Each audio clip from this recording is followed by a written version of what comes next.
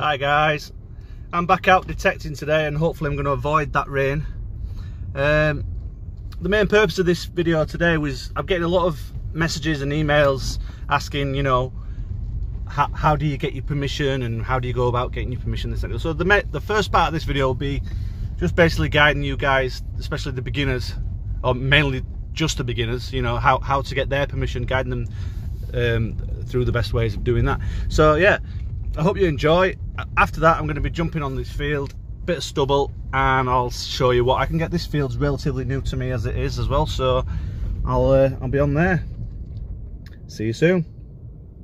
But like I said, I'd like to take this opportunity just to briefly go over getting some good permission and getting your first permission, and give you some tips and advice, because I'm getting a lot of emails from the YouTube followers and subscribers about how to do this. So for me, well, forget about me, let's ask Richard, because he's here with us. So yeah, I know for a lot of people it isn't the easiest of things to do. A lot of people are nervous about approaching a landowner for the first time.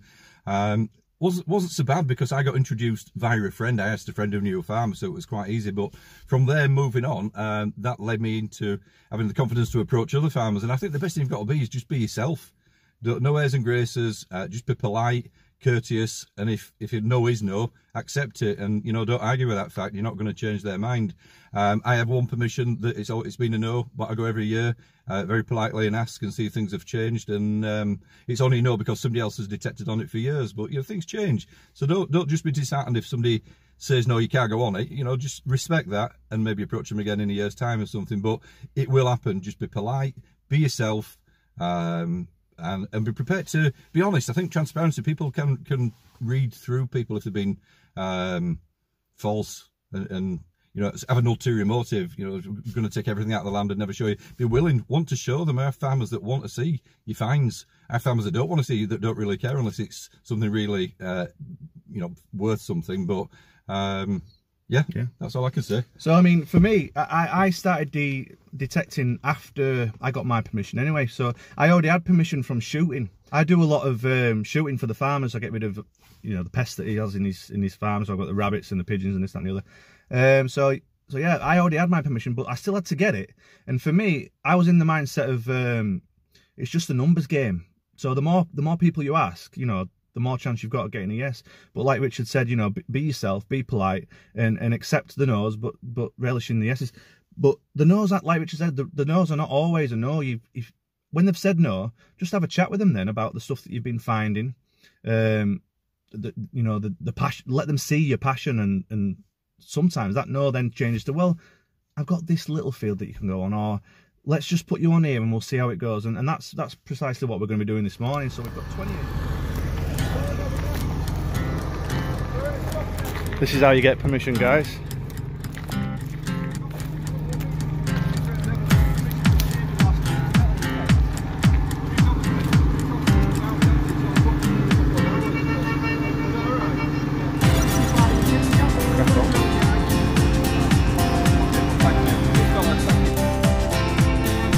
Get it? We'll see you on the next field.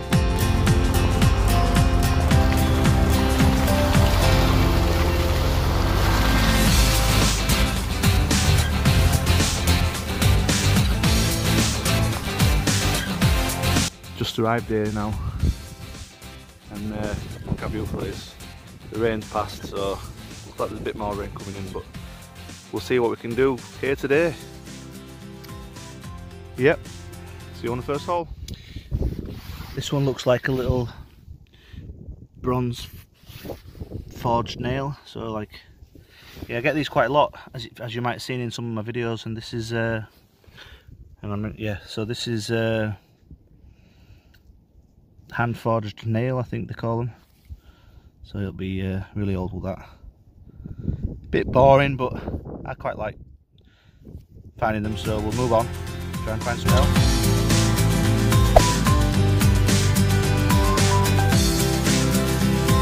Just turning this next one over. It looks like a little dress weight.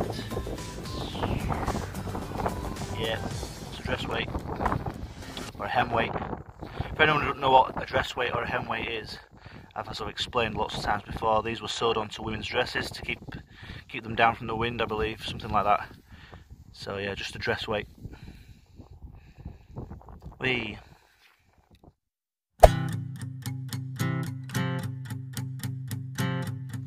Just got to my first coin, and the tone ID on the Noxie was just 22.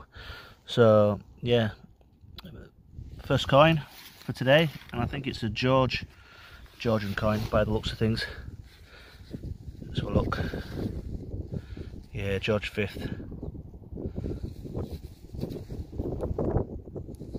There's George, and there's Britannia.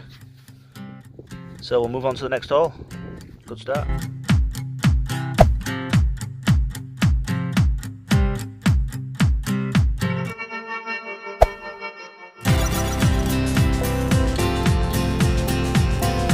So this next one I just found, you can see how small it is, and when it was in the mud I thought, oh yes, a Roman coin, but it's not, it's just a button. Little military button. Here he is. Tiny little thing. But we'll keep going. Hopefully we'll find some Roman today. Moving on.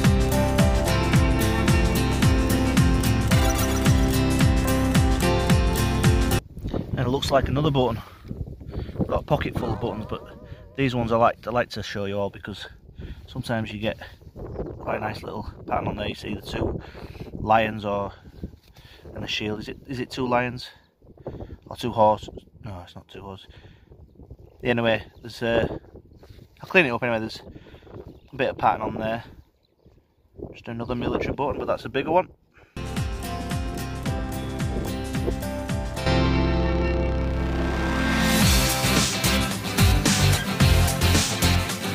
So as you all know, metal detecting, when you go out metal detecting, obviously you find loads of rubbish and loads of the odd buttons and stuff like that. I've found a lot of buttons this morning, and I didn't expect this one to be a button, because I kind of know which numbers come up where, and this one excited me. I thought, oh yeah, I'm onto a coin here. But this is a button, but I believe it could be silver, so I'm going to clean that up, and I think that's probably going to be a silver. My first silver button, but I'll do the test on it and I'll let you know at the end. Hey, I think that's a silver button, guys. Better than finding a normal button, but yep. So yeah, off we go.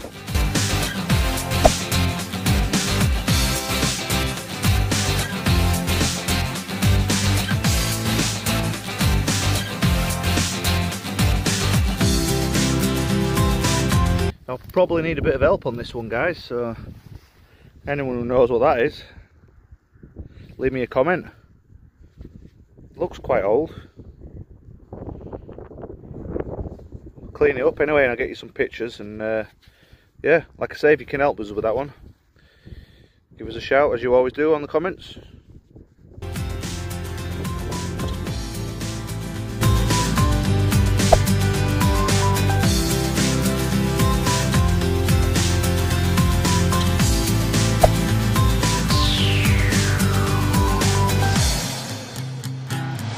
Right guys, this next one was the scratchiest of signals, up and down on the numbers and not quite really crisp in your ear. It was one of them that sometimes you might ignore and sometimes you might even miss. So, but I think I've got a hammered cut quarter here. Now I've only found a couple of these before, not with this machine, so it's the first cut quarter with the Equinox 800, I believe. I think it is. So I'm not going to make an idiot of myself and try and tell you which one it is yet, because oh, where's it gone? I think there it is. But what I will do is, well, there'll be people there now saying I know what that is, but unfortunately I don't. So I'm gonna. Is it a cut quarter? Is it just broke? No, it's a cut quarter. Yeah, it's a hammer cut quarter. So yeah, I'm gonna have a look at that, clean that up. Can't stay with my fingers. Clean that up, and there's that side, and there's that side, and I'll get back to you. But that's made my day already. Hey, silver!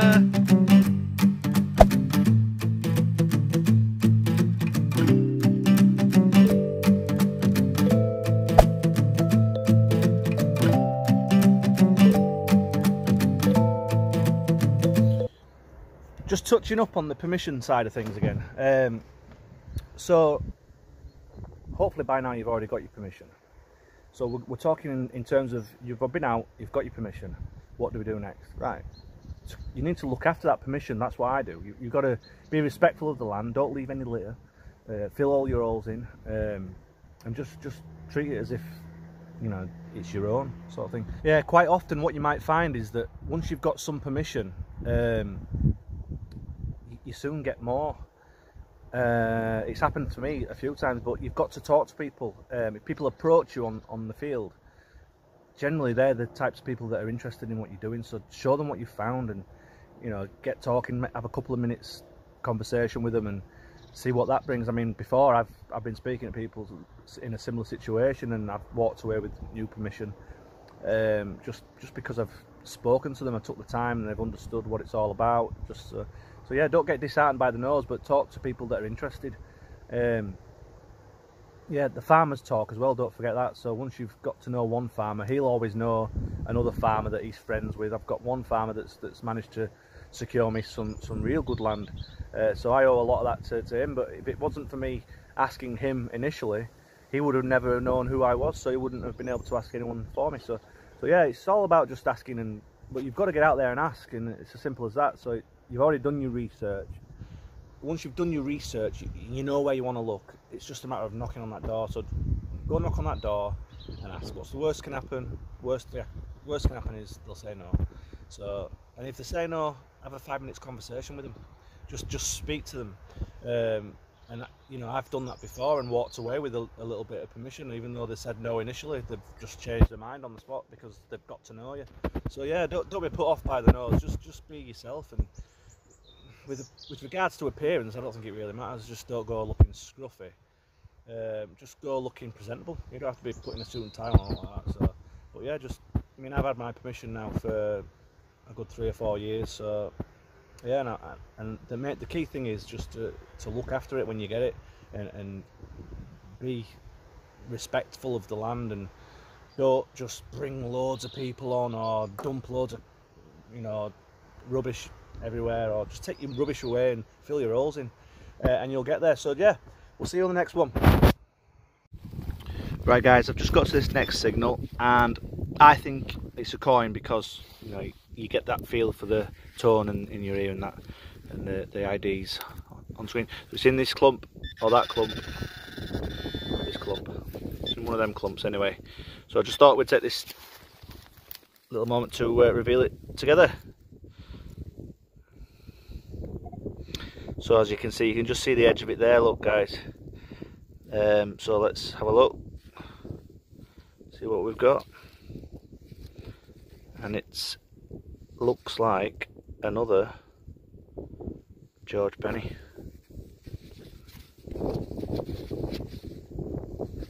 Let's have a look. There's Britannia there.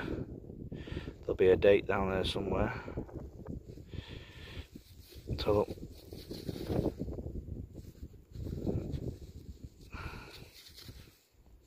I'm just making it worse. Anyway, that's Britannia, and let's look this side. Just 1 second. Yeah, there we have it, George VI, and it says 1946 on the back. So there we go, another coin.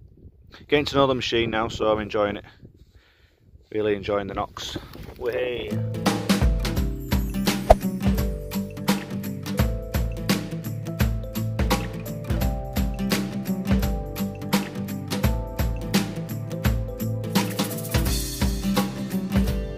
We've got a Dewberry whatnot here. I'm on a field where I've found quite a lot of, well, a fair few pieces of old brooches, Roman brooches, but I'm not saying this is one, but I won't disregard it either. It looks quite old. I don't know what that is. So anyone who knows, give us a shout. I'll put a picture up. I put a picture up like I always do. So yeah, but no, I don't think it's anything. It does look like it's got some age to it. Yep.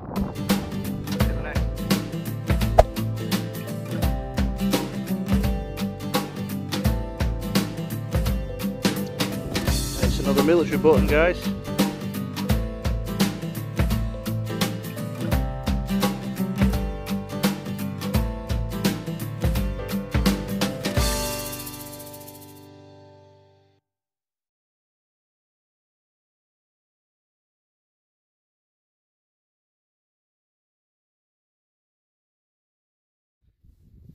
Now on to another coin, and if I had to guess, that'd be an halfpenny just there.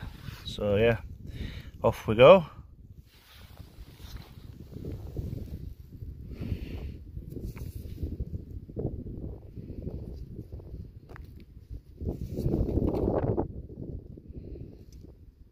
It's a Queen Victoria halfpenny. There's Britannia on the back, as usual. I can't see a date at this minute, so hang on a minute. 1888. There you go, guys. 1888. Victoria halfpenny. Wait.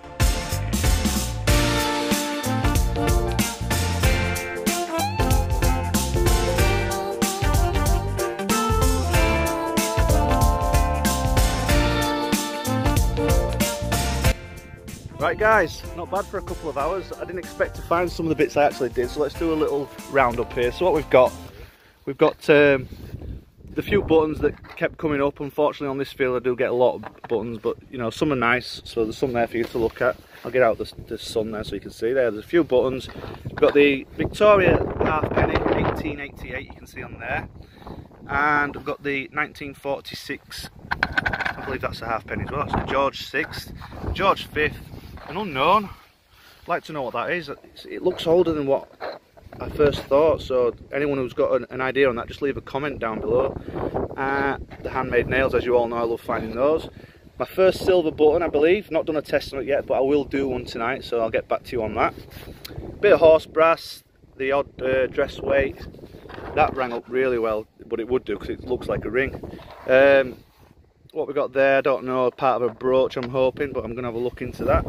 Star of the show for me today is the silver hammered, and I think I can see that now is an Elizabeth I cut quarter, so within the last 2 weeks I've had 2 pieces of silver, both being Elizabeth I.